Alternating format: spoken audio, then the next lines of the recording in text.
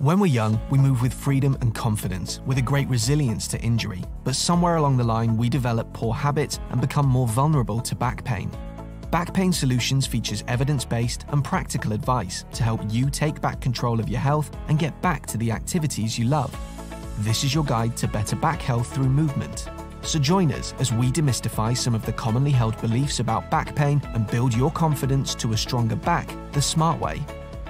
Welcome back to the Back Pain Solutions podcast, everybody. And in today's episode, Jacob is joined by a special guest. Simon Billings joins Jacob on the show to discuss all things nutrition. Simon graduated from the AECC back in 2001 and is today a Doctor of Chiropractic at St.James Chiropractic Clinic in South Hampton, down in the south of England. He's lectured nationally and internationally on the subjects of jaw joint disorders, nutrition and trigenics. And he's also published articles on the subjects of migraine, vitamin D deficiency, mis-shapen head syndrome, and ankylosing spondylitis, to name a few. Simon also teaches through the Academy of Chiropractic Nutrition, an organisation which he created with the goal to help chiropractors be more efficient with treating their patients through nutrition and supplementation. He speaks of the metabolic side of health as being overlooked by many chiropractors and no doubt many other healthcare professionals. So sit back and enjoy the show. Simon, welcome on the podcast, and it's great having you here. So you're a chiropractor in Southampton, England, not far from where I studied, and Ben, we studied together. Where did you do your chiropractic teaching or your education? Yeah, same place in Bournemouth, same as you. I live in Bournemouth, work in Southampton. So I've qualified in 2001, and then I've been in private practice ever since. And I do 3 days as a chiropractor, and then I do 2 days sort of teaching a little bit, nutrition, but also then doing one-to-one nutritional consulting over Zoom for various sort of, various issues of my own health that sort of led me into the nutritional side of things. Yeah, that's what I wanted to ask you about, because I've been following your newsletters, and you speak of your own experience with autoimmune problems, and I would really like to know how you got into the whole nutritional approach. Yeah, can you tell us more? I had an interest in nutrition in college. I remember having Patrick Holford's nutrition book, and I was down at the local health food shop buying things and trying to stop myself getting colds and things and so on, and taking supplements. So I always had an interest, but it was didn't really go much beyond that. And then I qualified, and during my so from my sort of late teens into the college years, sort of 19, 20, up to when I qualified, 23, 24. I got a lot of aches and pains all over my body, and I get tendonitis in my shoulder, and then tennis elbow on the other side, then the thumb tendonitis, and then my ankle, then my back would hurt, and then it was move around a lot, and then I also got various things like my skin would start peeling in places for no reason. I'd get acne again, and then I'd have insomnia and terrible concentration in lectures and so on. Yeah, and so. I didn't realize at the time, these were all just warning signs that my health was failing slowly. And then by the time then I hit, I think probably late-ish 20s. By that point, then I had some x-rays taken. I was just really looking at my hips, actually, to see if they were normal shape. And I could see then on the x-ray that one of my pelvic joints had damage on the x-ray. And I have a family history of an arthritic condition called ankylosing spondylitis. Okay. My brother has that. So then I knew what it was. And I knew he'd taken a very traditional medical route with medications and this, that, and the other. But, it hadn't probably left him in a great place. And so I didn't want that for me. And I'd seen lots of patients, obviously, come in with ankylosing spondylitis. I knew what it could do to you for sure. So I was pretty motivated.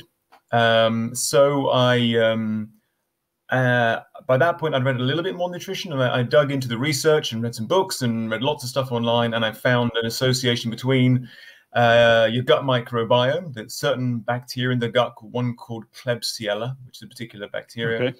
And on the surface of this bug, it has a sequence of molecules that look very, very, very similar to the collagen in your joints. Okay. So if your immune system takes aim at the bacteria and it recognizes it's overgrown, it shouldn't be in there in your gut, it will take aim, but your collagen gets its mistaken identity, so it attacks me by mistake. And that was very well established in the research. It's nothing kind of woo-woo. It was really well established, but not part of mainstream treatment per se. Yeah, because I mean, I myself haven't actually heard of it in such detail as you just explained it now. And are you specifically speaking of the SI joints or more low back or hip joints? So, well, AS will attack the whole spine pretty much, as you know, and other things. But so for that, yes, it's particularly SI joints because the theory is that your gut, where it drains the lymphatics, where the immune system lives, they drain down into the pelvis. Okay. And so the first part the immune system tends to be the sacroiliac joints in your pelvis. And then it will eventually it will attack everything on and off. And you frequently see patients with AS, and it's the same with rheumatoid. They have other bugs they're associated with, just different bacteria that, again, look a bit like you. But they go through flares. So same with most autoimmunities and things like MS, you'll get a real flare where they're in a lot of pain, and then they will sort of drop again. They'll go through this acquiescent phase and then up again. And there's a sort of theory that maybe this is part of the life cycle of the bacteria. They're kind of building and building, and when they die, they release lots of poisonous chemicals as well, and you can get these big spikes of inflammation that autoimmune disease patients often go through. So that was my first bit, and I kind of went through a process with that and a lot of testing. I actually spoke to the lead researcher who'd done all this researching in the 80s and 90s about it, and then is that a British English bloke? Yes, got Alan Ebringer in London. So he had a London AS clinic that was very effective. They had the treatment, I should say, this is maybe our application of this has evolved a great deal, because this was in 2000, where are we, 7 or 8 maybe? They just did a zero starch, or at least a very low starch diet, with the idea to try and stop feeding the bugs. Yes, makes sense. Now, there are pros and cons to that, but when we'd have a more nuanced approach now. But at the time, he had a clinic in London, the AS clinic, or at least in the 80s and 90s, and he had hundreds, thousands of patients in remission from ankylosing spondylitis with no drugs, or at least some of them far less drugs. But he got shut down. Actually, his funding was cut, I should say. His funding was cut. So so for various reasons, I'm sure, politically, potentially, but so that was one part of it, and there's other things that came along after that I didn't know about as well. Well, please tell us. So I did that for a while, and was successful to a point, and then I had my wisdom teeth removed on one side, and I'd say within 2 weeks I had psoriasis.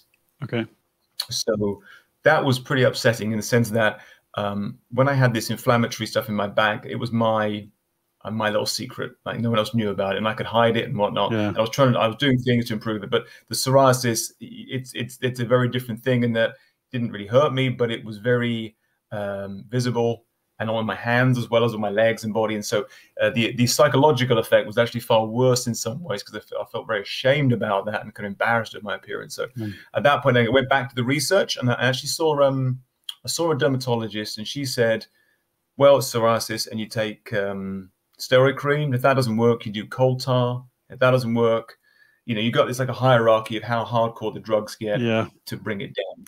And I just left really upset. I just knew there must be more to it than that. Couldn't, because I knew about the other stuff, and I thought maybe I hadn't fully gotten hold of what was going on, and I hadn't. So then I dug back into the research, and I happened to have some books around certain areas from the AS stuff, and I dug into that, found some research, and I found a group of researchers it was in Tennessee in America, and they had a 50%, more than 50%, I think, complete remission from psoriasis and psoriatic arthritis as well. And they had a protocol. A protocol of testing for infections, again, bacterial infections, often streptococcus, and then also yeast infections.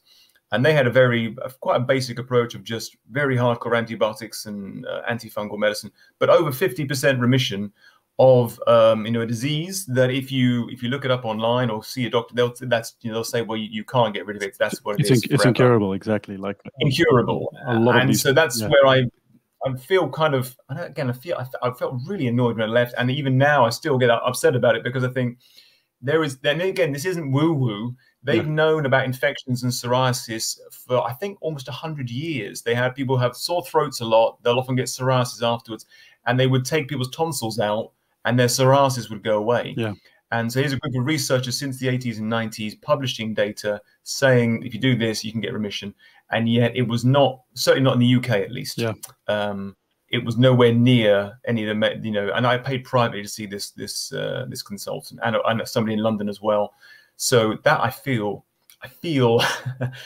somewhat frustrated and aggrieved for patients that, we live in certainly, evidence-based medicine is meant to be a patient-centered experience. Yes. And you take the very best evidence and you take clinical experience and the patient's wishes and wants. Yeah. And I feel that it's not really done half the time. It's a nice sales pitch, but doesn't really deliver. Very interesting what you're saying, and I think you've got a very good reason there, at least motivation to do what you do because of your own experience. I have something similar with my own low back, a very heavy hernia I had 10 years ago in the beginning of my career. And, that's pushed me along the path of really exploring how to get people better when they've had a low back hernia. Because I see so many people who, they're the next step is getting an operation. Or they've had it for a year and a half or 2 years or longer, and it just doesn't go away. And the not only the frustration but the hopelessness that you see sometimes in patients when they're past the point of frustration. There's just no more hope. It's they're there and they tell you, look, I've been everywhere, and if you're my last hope, basically. I mean, I'm sure you've heard that a few times, and it's very frustrating for us and for me when you see that, and quite often you'd get someone better in a few weeks, but it's been a chronic problem for a couple of years or more, and they've just not had the right diagnosis, they've not had the right guidance, and I can just think of so many of those examples. But it's a nice story, nice hearing about your own experience. I think one other thing is all of that, I know that not every doctor or every chiropractor or osteopath or whatever is an expert in every area. You can't be all things to all people, right? But it also, as a professional, you need to be able to recognize, well, this thing could be caused by this, this, and this. And I deal with these bits. I'm not really an expert on this. So when I spot it, I'll give you all the options of treatment. And if you want my bit, that's great. But if you want these bits, then you go and see someone else and I can give you a recommendation.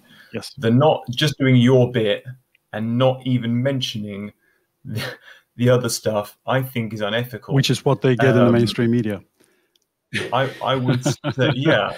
And it's exactly that. I'm a very functional chiropractor, which means that when I get somebody who's had a hard hit against the head, and they need to see a neurological chiropractor, I have my contacts. I send them on, and I already at the intake, at the first appointment, I explain to them, well, it's great that you're here, but I'd really, and there's no charge for today, but I'd really like you to go there. Just because I know that they've got a much better chance of it getting better. Yeah. So, that's the reason why we really wanted to have you on the show, because of your approach, and I really like your website where you explain how some patients just won't get better with traditional chiropractic. And my thing has always been nutrition, and I'm still waiting for the day where I can really go into further study and really maybe get to a level where you are at this present moment. I don't know if I'll ever reach that point, because I'm also very caught up in other things. I think you know how it works. You only have that much time. But it's great to see that there's this development of, or at least awareness of, nutrition, and maybe a sort of orthomolecular nutrition supplement base on top of the traditional chiropractic that we do, because it's incredible powerful. And yes. So and I think also remember that we are iller as people in the West now than we've ever been, because of our lifestyle. We know we have our genetics and our evolutionary ancestry as hunter-gatherers, and we have a very modern lifestyle, and they don't fit very well. And that's, from a point of view how much we move. Like, people just do a lot of sitting, right? I mean, anyway, it's just constant sitting. So that doesn't gel with who we are, who we evolved as. And the diet that we eat now is very different to anything we evolved to eat. And the levels of pollution that we have in society, the stress levels we have, all these things are just bad. And we live a long time because we have some good medicines to keep us going. But the last sort of 10 years of life often is pretty poor quality. Yeah. And so I think, like, from our point of view, when we were training, you heard of these amazing stories about sort of hole-in-one, like one treatment, and you cured this patient of whatever it was, right? Yeah. That doesn't really happen anymore. Not like it did, I don't think. And I think part of the reason is people they have very low levels of nutrients in their diet, but high levels of toxins coming in. Yeah. And so they're very inflamed, generally speaking, and very stressed. And this is a good platform for people to get injured and then stay injured, like you say, and not respond in the way that we know they could do with the right sort of internal environment for themselves. Yes. Very deficient at the same time, to a degree, toxic. And if you look at the videos of chiropractors 100 years ago, I mean, I'm sure you've watched those videos maybe as a student, and you see how they did the upper cervical adjustments, and they just looked like somebody's getting killed. Because I had this discussion with another chiropractor.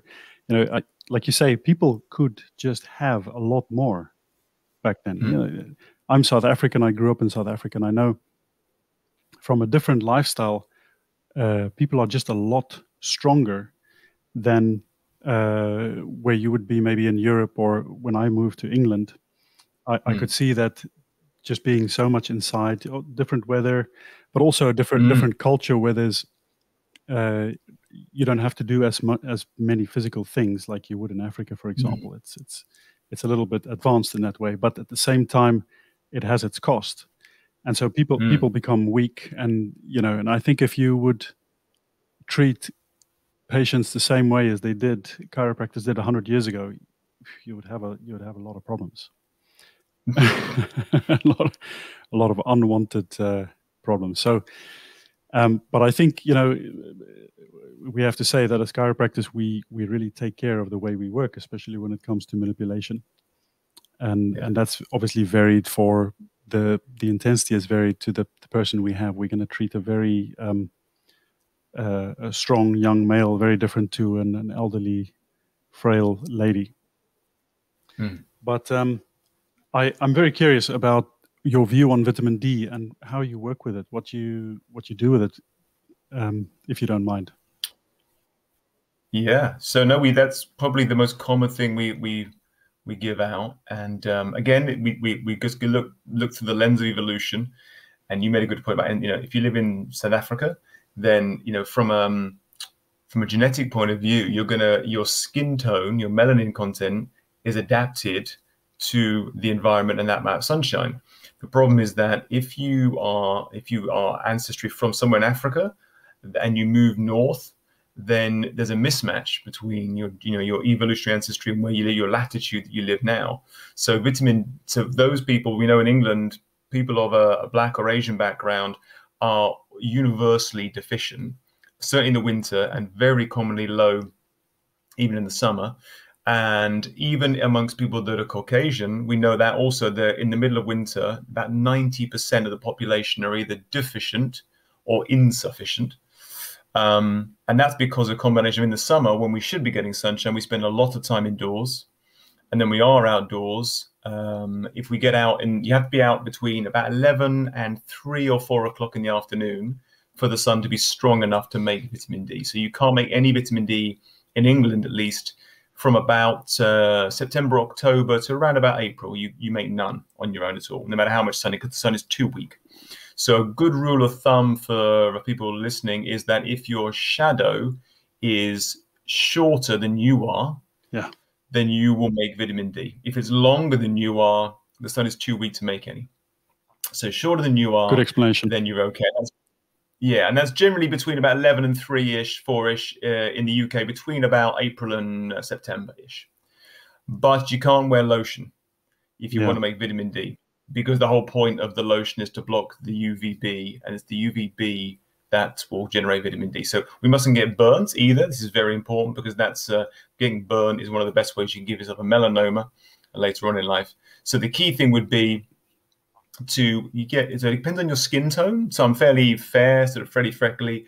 I don't need a lot of sun time. So if I spend more than sort of half an hour, 45 minutes, I will burn. So you want to aim for about a quarter to a third, no more than a half of the time that you would take to get pink.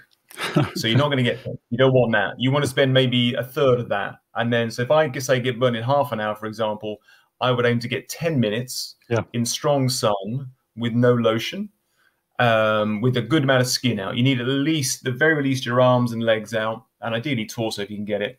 And then once you've been to 10, 15 minutes or whatever it is, then you lotion up, or you cover up, or you sit in the shade.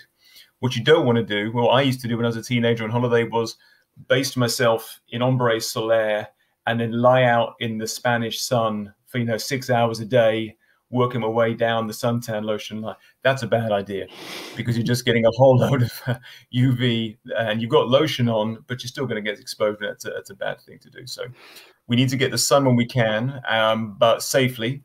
And then we need to recognize that in the winter, you will become deficient in the UK, certainly. And you're in Holland, aren't you, I think? Yes, exactly. I mean, it's the same level. So I think it's exactly the same. Yeah, so it would be the same, And like you say, I mean, people are also in the summer, they're quite often they're just inside, or they're in the shade, so they're hiding from the sun. But our lives have just shifted from, like what I've read, and there's some really interesting stuff on it, from being hunter-gatherers to being nomadic. You've been with the animals until maybe just before the Industrial Revolution. You've been outside taking care of the animals. So even in the winter, or before the summer, after the summer, you were outside. Whereas now there's just nothing of that anymore.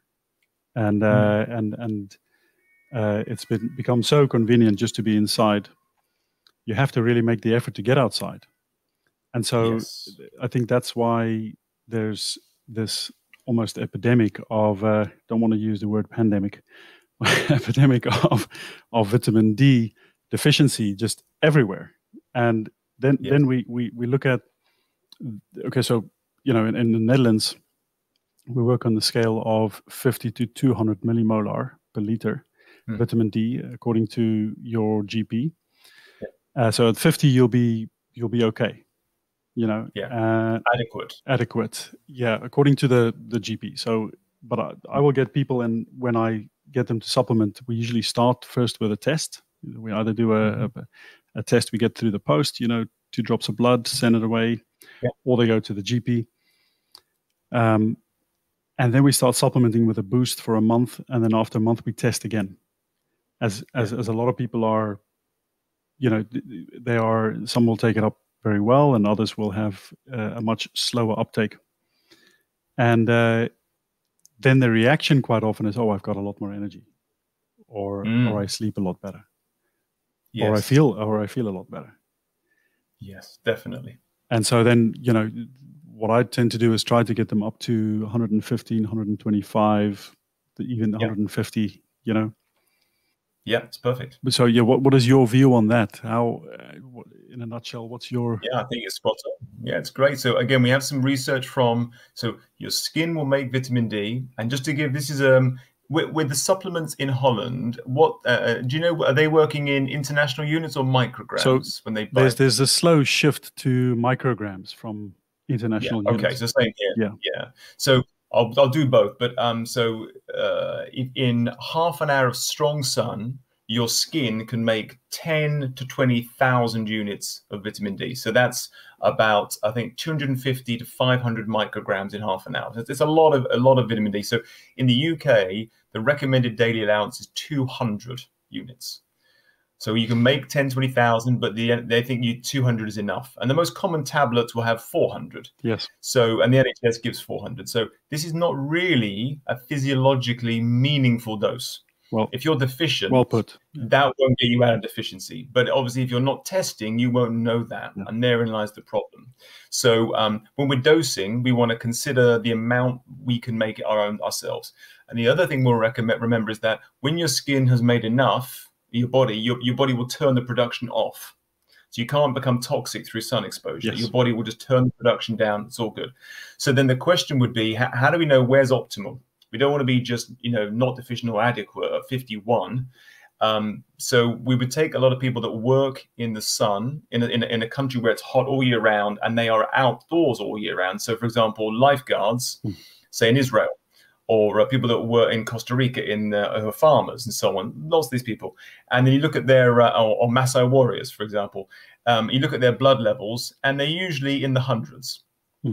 Maybe the low hundreds, maybe the high hundreds, depending on the person. So that means that endogenously, what we can make, and when your body has had enough, is optimal level, we would say somewhere in the hundreds. And then we'd also look at the things like associations between cancer levels and MS and infections and all stuff, and then look at people's blood levels and just see what happens. And we're doing that with COVID a lot at the moment. We're noticing that there's a trend that the higher your vitamin D is, generally the worse the severity of COVID, and there's a reduction in cancers and MS, and that effect really seems to kick in the hundreds.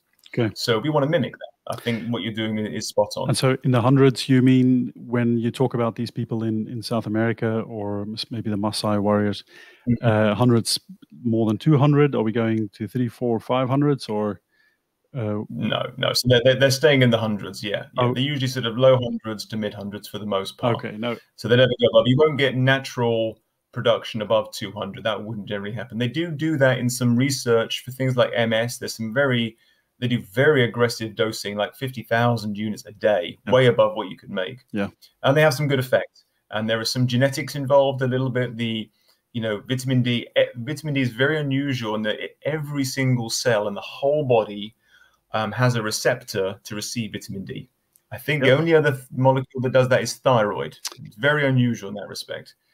So it's a very powerful thing. And I think what you said there about the energy, that's really common. And the reason people perform more energy, the reason they sleep better, and the reason it improves their mood, is very common as well, is because it brings inflammation down. And if you have inflammation up, you're tired, you hurt, and you're depressed. So like a triad: pain, brain, fatigue, come up again and again. And in our practice, people have back pain and they're tired and they're depressed. It's very easy to think they put them in the biopsychosocial model. You say, you're depressed because you're tired, you're in pain because you're depressed, and blah blah blah. But actually, there's a root cause often, and if you can remove that root, they will perk right up, and then all of a sudden, our chiropractic works like it ought to. Great, well explained.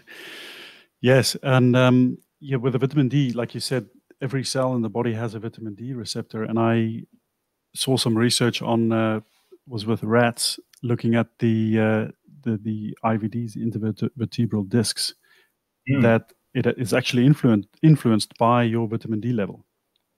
True. And so those are just preliminary. Hopefully they can do something later with people where they look at what that does for your discs.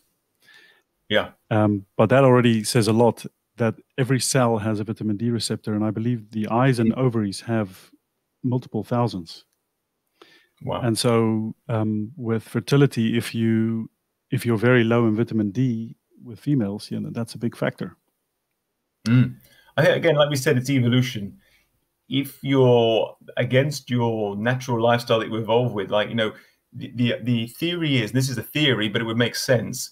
If when we migrated from Africa and we went north over millions of years, there's natural selection that as you go north and you get less sun, there is a natural selection pressure that if your skin is darker and you go north, that the mother who's vitamin D deficient when you're a child, and you're deficient, you get low-level rickets, and your pelvis is often not an ideal shape. So when you then deliver a baby, they'll often die in birth, and the baby will die. Okay. So as you go further north, there's an advantage having a slightly lighter skin tone, and over a period of time, that's why if you're originally from North Finland or Norway or something, you are going to be very, very fair, genetically speaking.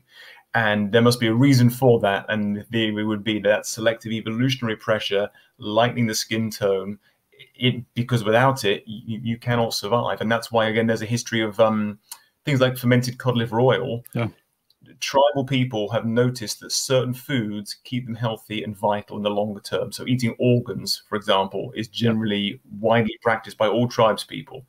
So if there's an animal available, they eat it, and they'll eat the organ first. They just do. So yes, they knew that. If they don't have it, but it is what it is. So I know that's where one thing with being a vegan, I have no problem with it as long as you're healthy. I'm good with it.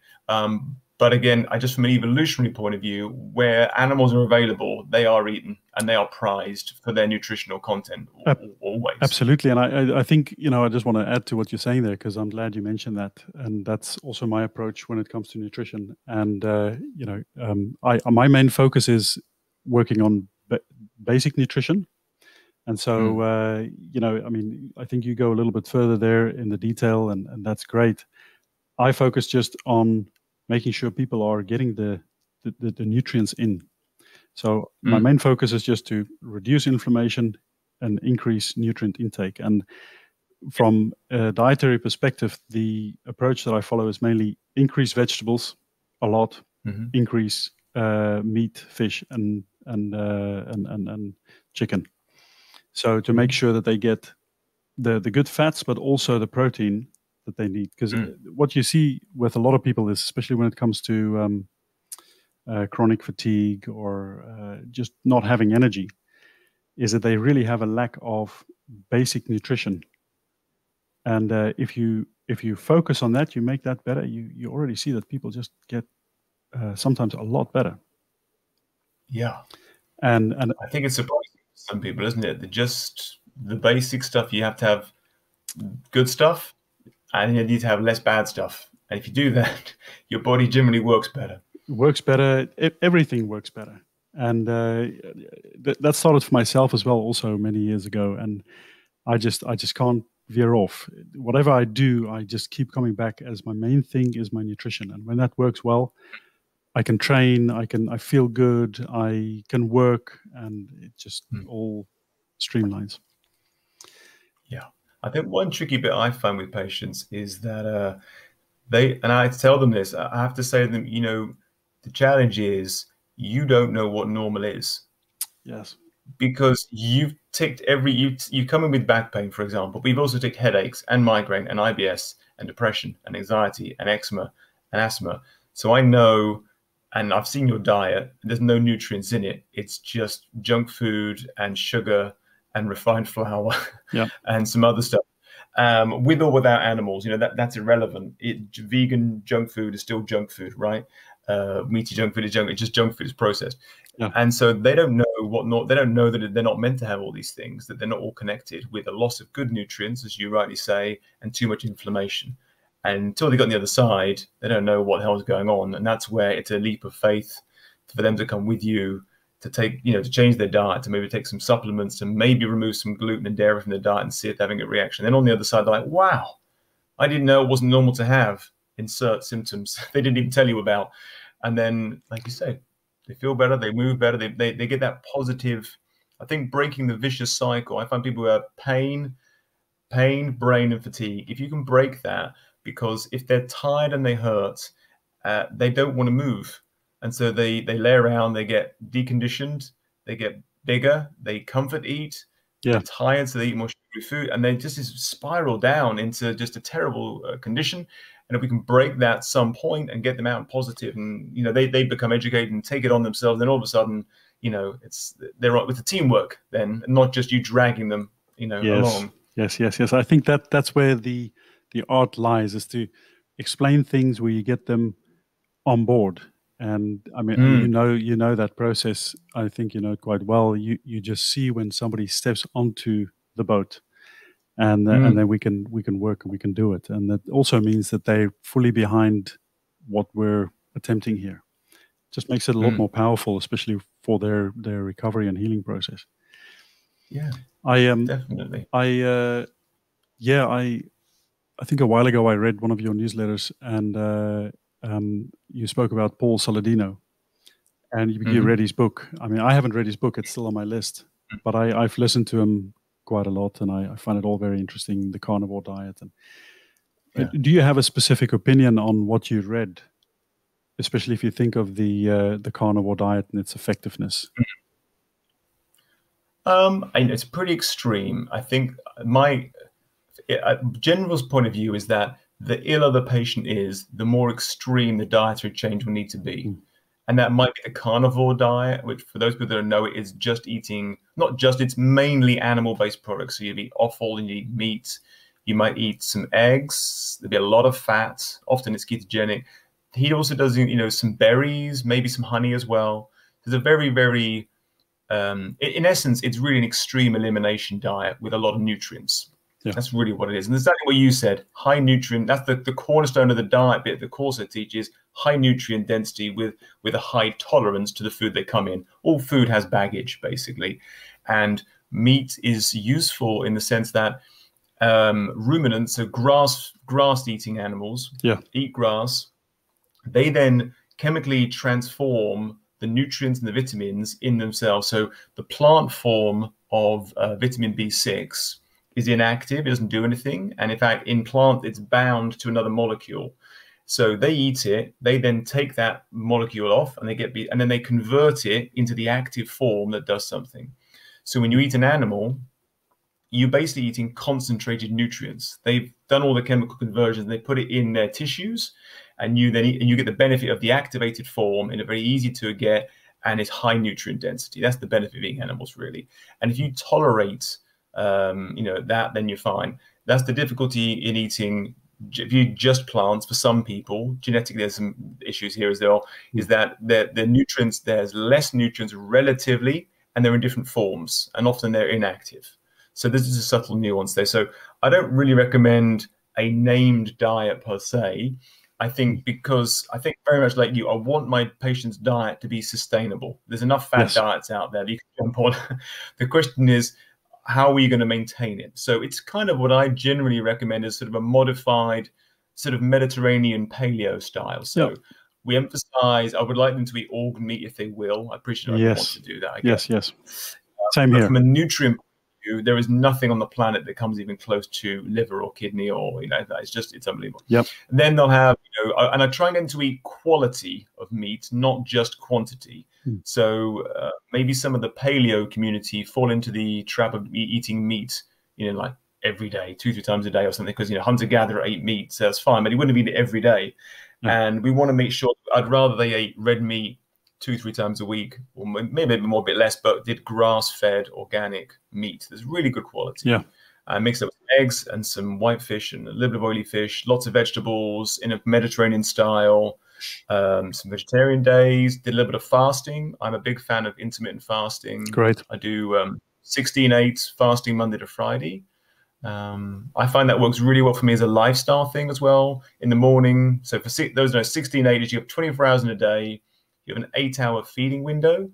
So for me, I eat my first meal around 1 o'clock. Okay. I have all my food and calories in that 8-ish hour window. I'm not militant about it. Let's say I finish at, say, 8 in the evening. I go to bed without having eaten again. I get up and I just don't eat breakfast. And that makes my morning routine easier, my life less stressful. Yeah. And actually it keeps me lean and I feel really good in the mornings. And then I break my fast about 12. I find that's a great way for people to maintain health. And also particularly because the breakfast is the one they typically have a lot of carbohydrate and sugar and other processed variety. So it removes the trickiest meal of the day to eat sort of, fat and protein really. Yes. Oh, great. Yeah, my wife had, she still has a gastritis. So she had a stomach ulcer, very bad when I got to know her. And the only thing that seems to work for her, it's more than 90% better now. She almost has no more issues with it. But she has to eat specific times, and she has to eat very nutrient dense. So she eats meat 3 times a day, for example. So she'll have different types of meat 3 times a day with purely vegetable and a great deal of fat. And then the gastritis is really kept aside. She has almost no issues from it anymore. But it's, you know, like in many situations where you have something like gastritis, it's multifactorial. So you have, like in her case, you know, if she has stress or she has a deadline, she has to work hard, she become more sensitive to it. And she's doing a PhD at the moment. She's almost finished. But so there's some pressure. And so, but through her diet, she's managed to really, you know, keep it at bay, having no problems with it at all. The only, and we don't see it as a problem, but the only thing that you have to then pay attention to is planning, making sure that that you are, if we go somewhere, we're prepared for that, or, you know, and fasting is not an option for her, whereas for me, similar to what you're doing, sometimes I'll skip breakfast, I'll have a lunch and I'll have a dinner. Or sometimes I'll have breakfast and if I work a little bit longer until mid-afternoon, then I'll only have dinner. I'll skip lunch. And I get my intermittent. Every now and then I'll skip a whole day. Yeah, nice. Yes, and I'll just drink some salt water to make sure I get some salt in my body. I think the important point you've brought up there is that because you are a healthy guy, you have metabolic flexibility. Exactly. So you can do that without, it's not a big deal. So if you have to eat breakfast and then a snack at 10 and then lunch and then a snack at 4, or you fall apart at the seams, you have a problem with your blood sugar balance. And I definitely used to have that big time. And you're on this roller coaster, up and down, up and down, up and down. That's not what we want. And like we discussed, you mentioned about Paul Saladino and the carnivore diet and this diet and that diet. I think that's a really important point in terms of, you know, you want, for me anyway, for most people, this is, the iller they are, the more extreme the diet has to become. But for most people, there's a midpoint where you want your diet to support your lifestyle, not the diet to become your lifestyle. If you have to make a diet to become your lifestyle to get better, then that's fine, as your wife slightly has there. But for the most part, you want it to be a way to get energy to go off and do the stuff you want to do and see your friends and have where to work. Not, I can only eat, I don't know, raw vegetables or something, or I only eat liver, you know, raw. Then that becomes a social problem. And, you know, when you travel, it just becomes stressful and people become a little bit, you know, too focused, maybe. Yes. And I have to, you know, I'm quite passionate about what I eat and about what's good for you and what's not good for you. And that's the thing. Sometimes you have to be a little bit careful. I have to judge who I'm dealing with very well, you know, because a lot of people come from a point where there's so much they can improve. But if you only get them to take a couple of steps forward, first of all, you want them to notice that it actually makes a difference. And then they give you the room to improve a little bit more. But maybe that's enough. And that's what they're willing to do. And that's great.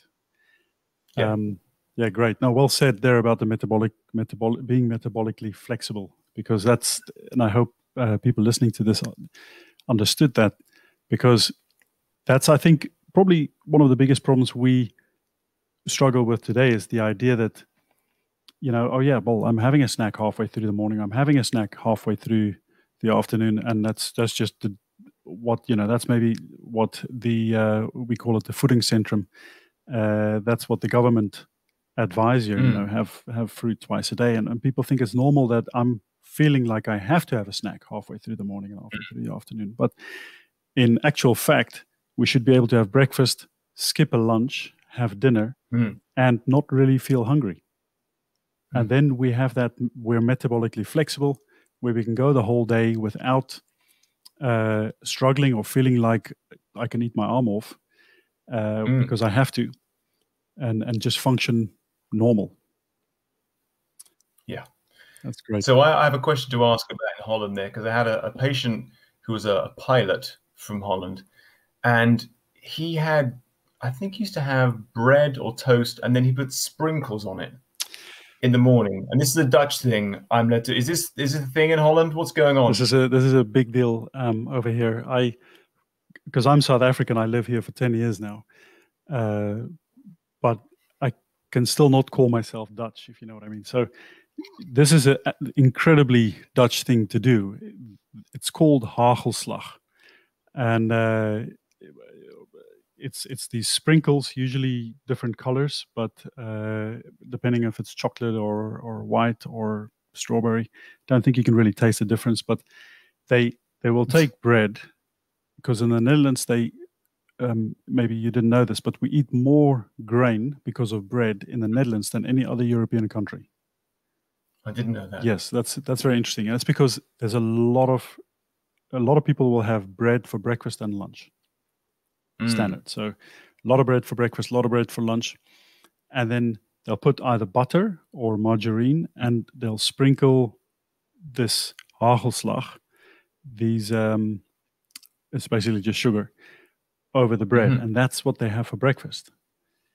And I've never had it myself. I've seen people eat it, but yes. So the very first thing I tried to do when I asked them about their diet is to get them off that. Let's do that only on the weekend, or that's not really food. But I guess the bread that you have there, it probably is a more traditional bread than we would have in England. We have very soft, spongy kind of. It's not really bread. It's kind of a highly processed. Is it different over there? Yes and no. I think generally it's the same as in England. As I studied in England, I lived there, I know what you're talking about. But if you really go out of your way, you will find good bread. But I think the mainstream bread that's being eaten is exactly that soft bread that just never gets old and doesn't get moldy. And yeah, so I don't think it's best. And I try to explain to people, having a swollen belly after a meal every time you eat is not a good thing. So one of the first steps is to get them off that amount of grain. Absolutely. Yeah. Well, It's amazing that I guess I'm surprised they're not fatter in Holland. It's amazing. Is it the genetics? Because you're very tall. I felt positively average height when I came to Holland for a visit once. That could be a reason. The fact that people it's the tallest nation on the planet. So. And yes, I think they move a lot. I mean, a lot of them, they go to places by bicycle, whereas in South Africa, if you have to go around the block, you'll take the car. And here, a lot of people, it could be a businessman or, I don't know, anybody with status who generally go with a car. They all like to take their bicycle, or at least they have one. That's it. Nice.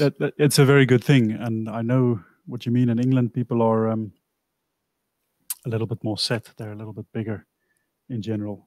Oh yeah. I think if nothing else, that has genuinely, with COVID thing, that's probably more recognized now that this is a big deal. The obesity and the risk of ending up in ICU and dying if you're properly obese, it's way higher. And unfortunately, since we had lockdown sort of April, March last year, the average person, I think, has put on 1.5 stones, maybe 1 to 2 stones is not uncommon now. Put on 1 to 2 stones, how many kilograms is that? What is that? Maybe 2 or 3 kilograms? I'm not 100% sure. It's enough, like you would notice. Okay. And that's a combination of lack of movement and a lot of alcohol. Wait, how many stone are you? I am about 11.5, 12. About 75 kilograms, I think that 75 kilograms, 11. Okay, so that's roughly, it's like 5 or 6 kilograms per stone. No, more, 7. Yeah, maybe. Yeah. It's going to be about 5.5 to 6 kilograms per stone. Yeah. You would notice your clothes are going to be tight. That's a lot of kilograms. And yes, absolutely. We've seen it here. People are talking about it. People gained a lot of weight just because of not moving enough because of the COVID situation. And what goes through my mind is, if you think of the tipping point, the pro-inflammatory cytokines and the anti-inflammatory cytokines, and you think of the cytokine storm, Where's the tipping point for people who's now gained enough weight so they become vulnerable to the COVID virus? As as obesity is the biggest reason or the biggest underlying factor. No doubt. No doubt at all. And the same with diabetes. They're often obese, obviously, but diabetes is a very, very pro-inflammatory state. Same thing. And one of the tragedies is near the beginning of the lockdown in the UK, there's a cardiologist called Asim Maltora who is brilliant. And he said, you can reverse diabetes in 3 months. If you do it hardcore, you're no longer diabetic. We have an opportunity here. This is before anything about vaccines or anything. It was in April, I think it was. Yeah. By the end of the summer, we could have the nation in a really good place if we go for it. That will bring down the number of people dying and in ICU massively. Yeah. Didn't happen, obviously. But I was just thinking, so what was the outcome of that? Yeah, not so much. We got fatter. So the opposite. Yeah, I think I saw something about Boris Johnson saying something about move more, and whether you like him or not, I mean, nowhere else did a leader speak of moving more or taking better care of your health, and that's what I. Well, he was very poorly in intensive care. Oh, and he put on a lot of weight, and he was the first to say, "I got a bit fat," and he used to cycle everywhere. Yeah. When he was mayor of London, and he would do lots of cycling, and he just got bigger and bigger. Okay. So I think he recognized his own role in that. But obviously, from a media point of view, a politician saying, he's not saying this, but the media would interpret him saying, you don't need to lose weight. That's kind of fat shaming and saying it's your fault that you've got COVID. He's not saying that, obviously, but the media are going to crucify him. Unless you're very careful in what you say, you're going to get yourself in trouble. Yes, because I'm just so surprised that there was nothing mentioned about vitamin D, increase vitamin D, do things to make yourself more resilient to this virus. And nowhere. I asked somebody that I know who's high up in the organization that dealt with how to take on this situation. And I asked him about vitamin D, and he just told me straight. He said, no, there's no way that the government would give any advice on taking more vitamin D or increase your vitamin D levels because it's a fat-soluble vitamin and it can build up and it can become toxic. Yeah. And I was thinking to myself, well, too right. But at the same time, I think I don't know the numbers, but 60 or 70% of the country is deficient in vitamin D. So at the same time, if you have a national approach to getting everybody's vitamin D level up to, get it higher, you can say, okay, go to your GP. Obviously people aren't paying for that. Get it tested, and we do this properly, so we can try to avoid any complications. Well, in the UK, it was mentioned early-ish on that vitamin D is very important for your immune system. We have some good research to back up. There is some research say that you get less infections, respiratory infections, with high levels of vitamin D and interventional stuff. And then very quickly they were saying the people that are getting really ill seem to be very low. Now, we don't 100% know whether that is association or causation, right? But there's now a lot of research to back up the fact that if you're low in it, you are going to have a harder time. And if you give them a mega dose at the beginning and then straight at various points end their recovery, they are far less likely to die, like 60% in a recent study. Yeah. Now, so that it is being mentioned in the media here a lot, and there was a lot of researchers put together a paper and as kind of a open letter to the world, basically saying, come on. And I think one of the issues the government had, NICE from the UK did a review, the government body, and they seemed quite at pains to say, this is not a cure for COVID. And I think I understand what they're saying, but it's a more nuanced conversation than that. Yeah. We're not trying to find a cure. We're saying, well, listen, we know that in the middle of winter, 87% of the UK are either deficient or insufficient. That's a real epidemic, right?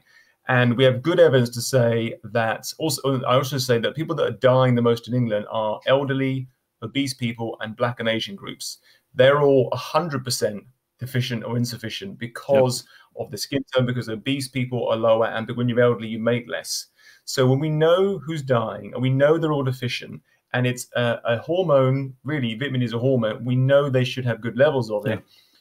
Why would you, if you haven't got perfect research, why would you leave them deficient? For me, this is because it's not a drug. And this is where I think the regulators and the governments get their knickers in a twist. They're treating vitamin D, which is a naturally produced hormone, like a drug. Drugs are inherently have a danger. If you get it wrong, you can really hurt people. I understand that. You need to be careful. It isn't a drug. It's overwhelmingly safe. It is dirt cheap. And we know the people that are dying are low in it. So without perfect reason, I would just say, just give everyone a good dose. And this goes back to the point we made earlier. Our government did actually say we'd recommend everyone take 400 units. But that isn't enough. If you're obese or elderly or dark skinned, you need really probably 4,000 would be a good level for most people to start at. Then we might see something happen. And I don't see any downsides. They're not saying, hey, it's a cure.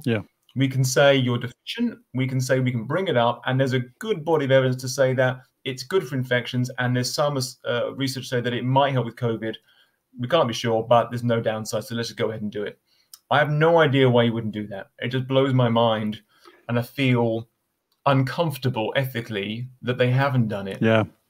There's just such a strong correlation between the groups that you mentioned, who's low and who's also suffering from the COVID. It's such a strong correlation. And I remember myself, even when I was living in England being a student, I mean, you know, I tried to take care of my health, but as a student, I mean, you get a lot wrong. And I definitely didn't look at my vitamin D levels. And I came from South Africa always feeling on top of the world, you know. And the winters and not getting sun and being inside, I mean, I with a lot of certainty, I can say that it must have been a big reason why I had, you can almost call it depression, where I was feeling really, really low for weeks on end. And since I've been busy with this, and also my wife, you know, I mean, I go through the winters just feeling strong and feeling good. And of course, when you get ill, you take a little dip, but it's not a mental low that I used to have constantly. And then in the Netherlands, the GPs are, I've had a lot, because I test a lot of my patients. I get them tested for vitamin D, kind of standard, and every now and then it will leak out to the doctor of the patient of mine what I'm doing, or, you know, they'll check with the doctor because they've been at the doctor, say, well, Jacob, the chiropractor, wants them to do this, you know, and then I'll get a very upset patient back, where the doctors told them that this is absurd, you know, it's crazy. You can never take those doses. And then I'll do the same thing as what you explained earlier. I mean, if you in the sun for an hour, fully exposed, if you would be 2 hours in the sun completely naked in the middle of the summer, if your skin is able to handle that, you'll make between 20 and 40,000 IUs. And they were like, oh, really?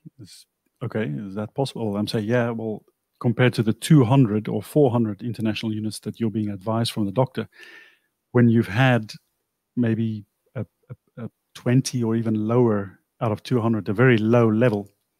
And then I explained to them that, you know, that's not going to do the trick. It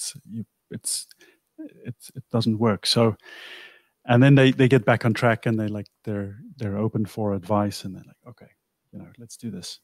But it really is being treated in the Netherlands by the medical profession like a drug, like something that's incredibly dangerous. And you know, it's almost, sometimes I have to like rethink, am I still, you know, have I got it right? Because you've got such an opposing view over there on how to approach this.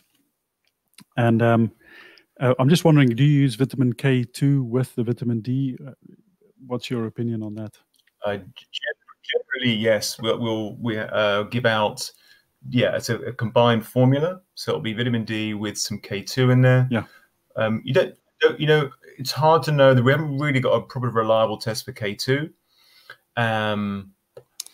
you can get K2 from eating, so your dark leafy greens like kale have lots of vitamin K1 in it, and you can convert some K1 into K2. And if you have a good microbiome, lots of good bugs, they will produce some K2 for you as well.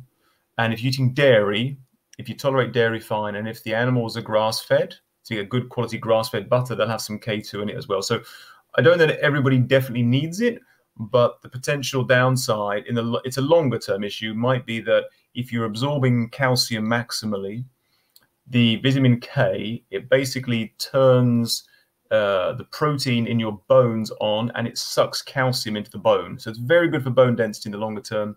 So the danger might be you're absorbing lots of calcium by having the vitamin D, but without that, if you're low in vitamin K2 for whatever reason, the calcium won't go into the bones, and it can then potentially end up in the arteries. And there's some inverse relationship between osteoporosis and heart disease. So you have to be a little bit careful maybe in the longer term with that. Yeah. Very good. Great. And I'm just wondering, do you want to say something about the Academy for Chiropractic Nutrition? I mean, that's your thing. So it's for practitioners. Yeah. So if you're a chiropractor, an osteopath, physio, then it's called the Academy of Chiropractic Nutrition.com. But obviously we have lots of osteopaths on board and physios, just because I'm a chiropractor, and that's kind of started it for chiropractors. So it's kind of my journey where I did lots of functional medicine and nutrition, but at a full-on end, it's very difficult to take that information and put it into a neuromechanical chiro situation. It's quite hard to integrate it. So I kind of synthesized it down and made it a bit more applicable. And I think the key thing, we talked about vitamin D and diet, is that there is sort of an 80-20 thing. There are certain things that are, we would call them keystones or bottlenecks to change. So something that will hold the system together. And vitamin D is a great example. If you're low in vitamin D, really low, like under 25 or something, it doesn't matter what else you do, you will not get better. It is so profound because of the inflammation and the pain, all that other stuff it does, and it's such a mismatch of evolution. You could give them a perfect diet and all other things, they just will not get better. So it's a bottleneck to change. So if we can get hold of those bottlenecks, like vitamin D is one, B12 will be another one, magnesium, other things, and the diet stuff we talked about, if you can get hold of those and put that into a sort of a phased approach for the practitioners, and you get great results with your chiropractic, and then you get a lot of accessory benefits for the patient. They feel a lot better as well. So that's for practitioners. They can just academyofchiropractic.com, and there's the course. I offer the course up on and off, and then there's the newsletter which comes out Fridays at 5 with sort of nutritional tidbits, thoughts, ideas, research reviews, that kind of stuff. I enjoy those. Good stuff. Great. And Ben as well in his non-presence. So, yeah, that's great. I think we'll stop here, Simon. It's been great talking to you. I think that there's a lot of things we do quite similar, and it's always great to hear someone who kind of looks at certain things in the same way, to hear how they do things, because there's those little differences that you're like, aha, okay, yeah, that's very interesting. Oh no, that's great. And so it's been a real pleasure talking to you and having you on the show. And thank you. All the best. Thanks for having me.